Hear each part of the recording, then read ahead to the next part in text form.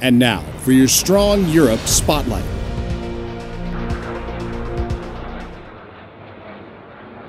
After over a month of training, NATO's largest exercise in decades, Trident Juncture, held a large-scale live exercise at San Gregorio Training area, Spain.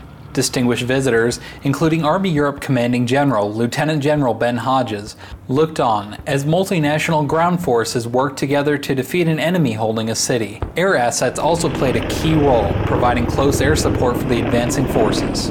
Over 500 paratroopers from the 82nd Airborne and Spanish Army dropped into the training area after an 8-hour flight from the U.S., demonstrating their ability to rapidly augment NATO forces if needed. General Hodges, along with the Spanish Minister of Defense, congratulated and pinned their respective countries' jump wings on the paratroopers. For more information, visit eur.army.mil.